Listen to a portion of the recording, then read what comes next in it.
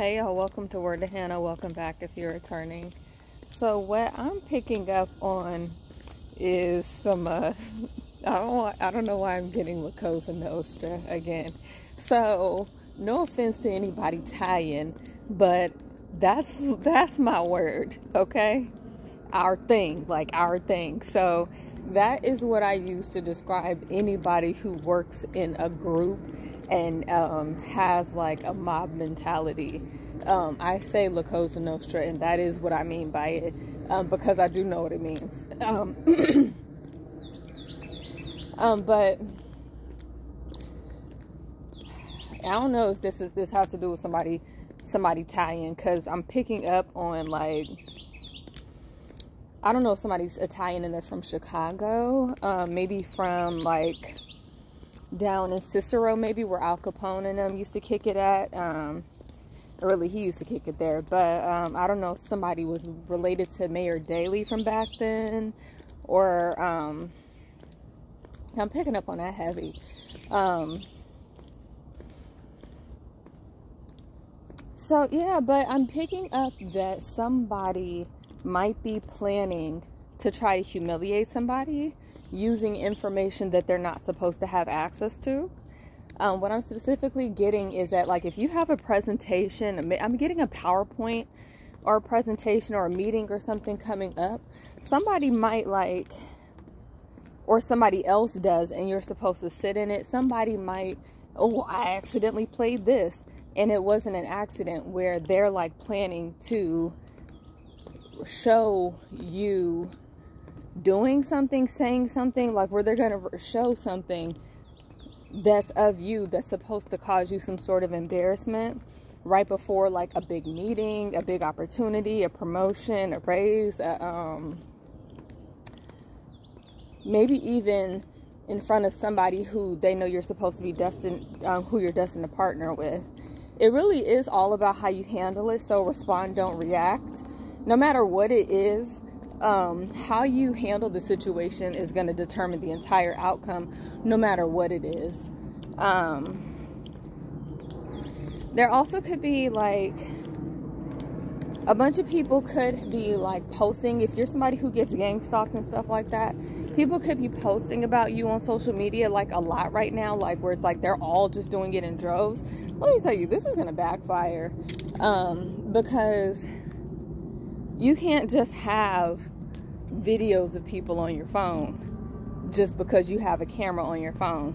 And that is a concept I have been trying to get people to really, really digest for the better part of about 15 years now. Just because when those little Walmart websites used to come up where people would take pictures of somebody, like, oh, look what this person has on. And it's just like, yeah, you think that you having a camera on your phone means that you can violate somebody else's privacy. That's not the intended use, and you can't do that to people. There's a group of people that's going to find that out, because you can't go around humiliating people just because you feel like it. Nobody has a right to do that to you, or anybody. So it could be that a group of people is trying to, like, either run interference and try to block an opportunity by all posting on Facebook at the same time, like, oh, we're all gonna post this right now, oh, look. Or they could be like going around saying, like, oh, you look familiar, and it's because the motherfuckers La Cosa Nostra, because they are part of this thing that has to do with gang stalking you. Or I guess this angle, in case y'all forgot how fine I am. Or it could be, I'm definitely getting that it's something like that. It's something like mental is what I heard. Something really twisted. And then I also got that it could be that whoever it is who's been gang stalking you and stuff like that, who is La Cosa Nostra, who may be like the leader of the gang is what I heard. They could have, like, seen something that you posted where maybe some of your, so when it comes to, like, spiritual gifts, when people play around in your energy and they fixate on you, I'm sorry, I have to turn the camera because I don't want to catch somebody on the camera who's not, but when they get all up in your energy, you can't help but to start picking up on their business because they're in your energy. And when that happens, they only have themselves to blame for that, because they're the ones who are in your energy, not the other way around. More than likely, you want to be left alone. You don't even want that stank ass energy anywhere near you, but they want to fixate on you. And then when there's these problems that come about as a result of their fixation, they want to retaliate as if the entire initiation of this issue didn't lie in their hands, as if somehow you're responding to something that as if the consequence is coming before the action. It's that same dichotomy. It's definitely the same people I've been picking up on. It's that dichotomy where it's like, yeah, this isn't happening. This is a happenstance. This isn't something that's just taking place just because it's Tuesday. This is happening because you did this, then you did this, then you did that, da da da da. So these are people who are going to run from accountability for as long as possible. So there may be something that's coming down that's going to make them have to start taking accountability for the choices that they've made in terms of how they decided to show up in whatever community it is that they're in, and thus them deciding that they wanted to be La Cosa Nostra against people just because. But they could, like, somebody could have seen something that you posted. Maybe you're a YouTuber. Maybe you posted something. This could be me. Who knows? And they were just like, oh, you picked up on us. You're talking about us. So now we're going to post what we have on you. And it's like, it's the dichotomy. It's like, first of all, I'm not stalking you.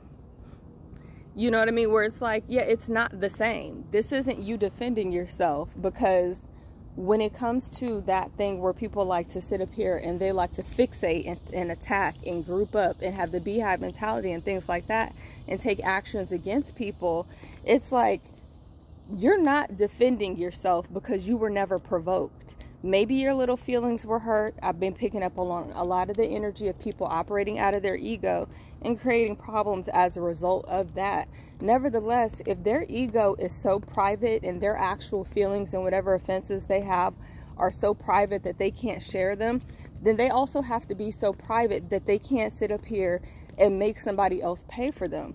Because it's like, you can't involve somebody in your hurt feelings as far as like responding to your own little hurt feelings, but you don't want to share it. It's like, if your personal feelings are so personal, your ego is so personal that you don't want to tell anybody what you're really upset about, then it's like, okay, well then don't act out of your ego as if somebody does know what your feelings are. Because if you're not going to share them, then don't act on them either, because that puts people in a position where they have to essentially manage somebody else's emotions.